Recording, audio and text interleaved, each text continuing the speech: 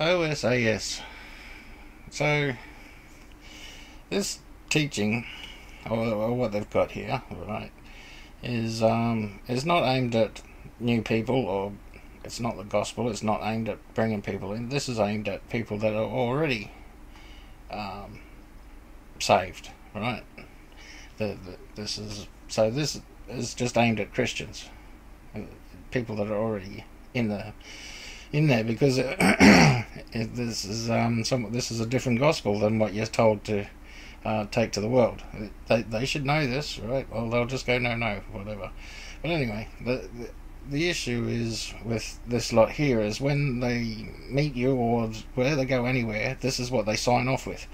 Or they start with, sign off with, and it's in anything they say. Once saved, always saved. It's kind of like where we go one, we go all. It's the same thing, right?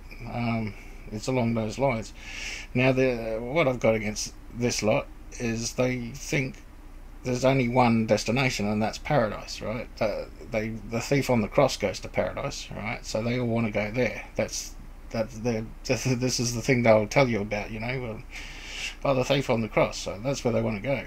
They don't recognise the third heaven, right? Which is the ones who rule with Jesus and all that sort of stuff. They don't take into consideration there's more than one salvation. There's 144,000. They don't take that into consideration. They don't take into consideration inherit the earth, which is for Judah. Those sort of things, right? So all they're aiming for is this, and this is, and they also use this to bring new people to God, and this is not what you're supposed to be using. You just bring people to God, but later on tell them, that sort of thing.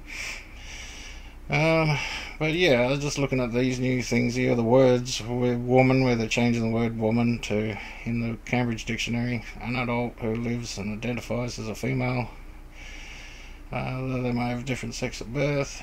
Then you have the word gay, alright, they changed that one, but showing a cheerfulness or light-hearted excitement or merry, alright, so joyful. Alright, so this lot are joyful OHS. They're excited that once they've been saved, they're always saved, which is another big issue.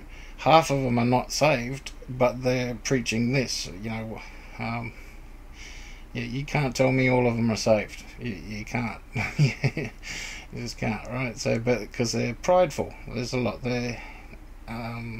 The quality of having an excessive high opinion of one's self or one's importance. So what OHS is you with a contract in your hand. You've got a piece of paper in your hand that says once you're saved, you're always saved, and you've got it in God's face, and you're waving it, and you're saying, look, right, there's nothing you can do. I've got a piece of paper. And then you're taking that piece of paper and you're giving it to other people, and you're going, here, take this and hold this in front of God's face, right?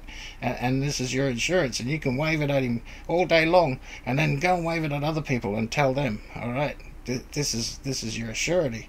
Wave it in his face. Go and tell God, this is it. You've got your assurance. All right. So this is, and you go, oh, it's not like that at all. Of course it is.